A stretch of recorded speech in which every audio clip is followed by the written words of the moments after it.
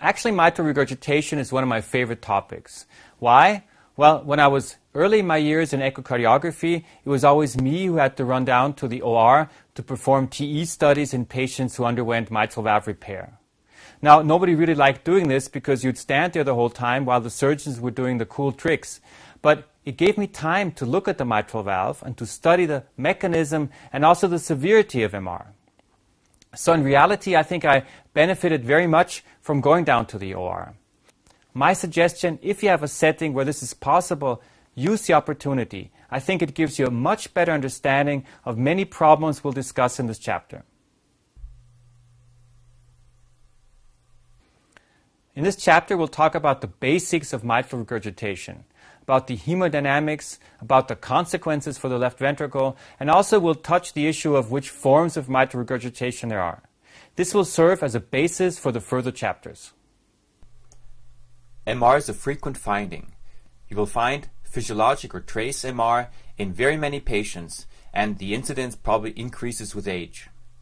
This is such an example where you see just a very small jet here in proximity to the mitral valve.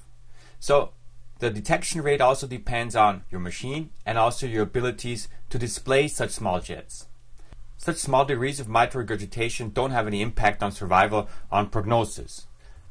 However, if you have moderate or severe mitral regurgitation, then the picture looks differently. The natural history of MR is shown in this diagram in a publication which was published many years ago, which does show you that we have an excessive mortality in the presence of significant mitral regurgitation. In a more recent publication by Serrano 2005, he was able to show that the 5-year rates for asymptomatic MR are 22 for all-cause mortality, 14 for cardiac mortality, and 33% for cardiac events. So MR is not a benign disease. To understand why MR is detrimental, we have to look at the hemodynamics of MR. Here's a diagram which shows you the hemodynamics in different forms, the acute, chronic, and decompensated MR, in comparison to normal. What we see in the normal situation, we have forward flow out through the aortic valve, normal ejection fraction, and normal size of the left ventricle.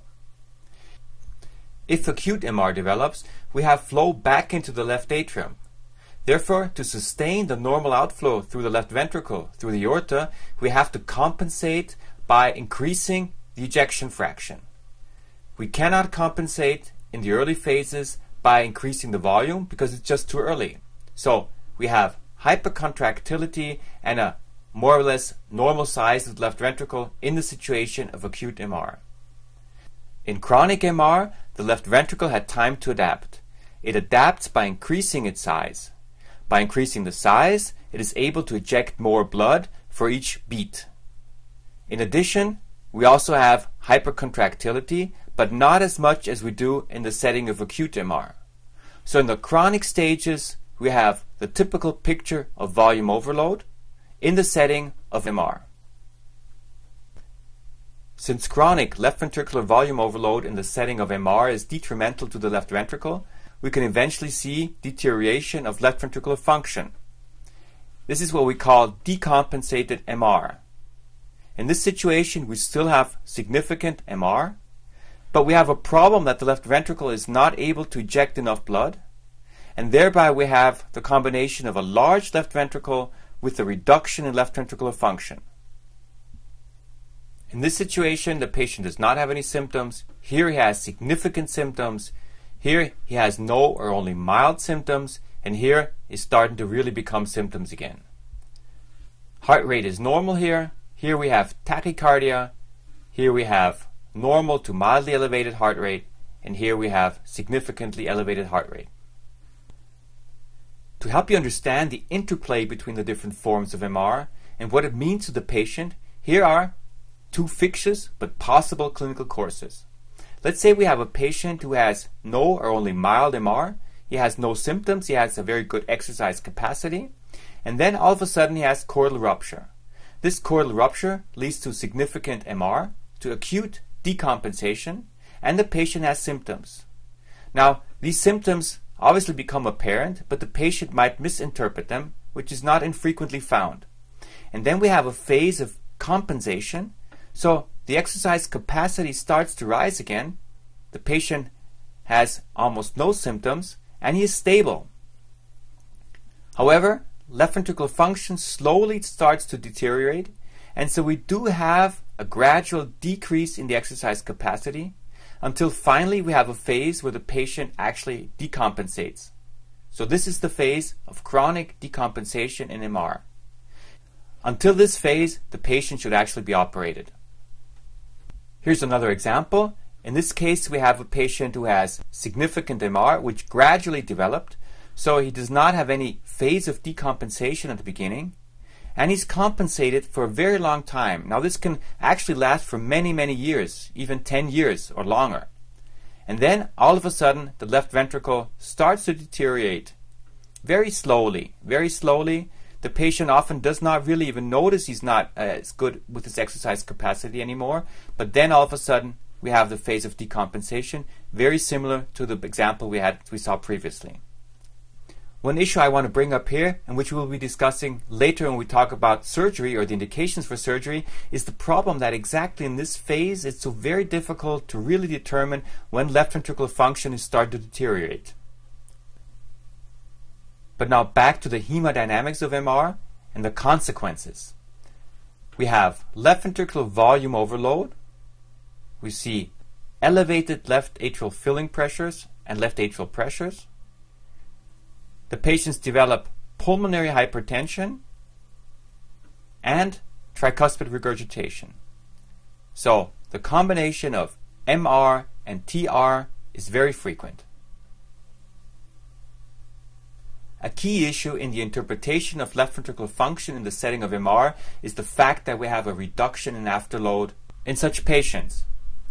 To help you understand this principle better, imagine you're on the beach and you're trying to pump up one of these rafts for your kids with such a pump. Imagine you have a hole in the pump. Now the hole represents mitral regurgitation. When you apply pressure to the pump, you will have much less resistance as if you do not have such a hole. So this resembles the reduction in afterload we see in patients with mitral regurgitation. It's easy for the ventricle to contract. The ventricle is unloaded. We have a reduction in systolic wall stress, and therefore left ventricular function appears better than it is. Now I would like to turn to the causes of mitral regurgitation. We can basically classify MR as either primary or secondary. Primary means we have an abnormality of the mitral valve itself, and secondary means we have some form of geometry change of the left ventricle which leads to an incompetent mitral valve. So in the first case we have a structurally abnormal mitral valve. In the second case, the mitral valve has a normal morphology. Here's a list of primary or structural causes of MR: mitral valve prolapse, degenerative disease, rheumatic heart disease, endocarditis, drugs, and congenital. You'll hear more about them in further chapters. For completion, here is a list of the secondary or functional causes of MR: annular dilatation, restrictive leaflets, and systolic anterior motion as we see it in the setting of hypertrophic cardiomyopathy. I think again in this chapter you were able to see how cool echocardiography actually is. With help of echo we can really explain the hemodynamics and the problem a patient has, and not only to make the diagnosis.